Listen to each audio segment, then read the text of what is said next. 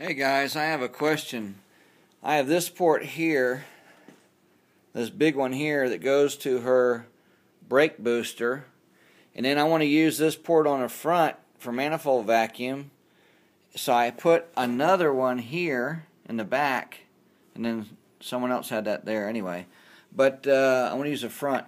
But here's the PCV valve. Can I put a T from here to here and then run this around and put it here? Will that work? I don't know if there's a difference between this being lower on the manifold. I think there is, I'm not sure. And then this sitting up here. Because I don't want to tie the brake booster in with this.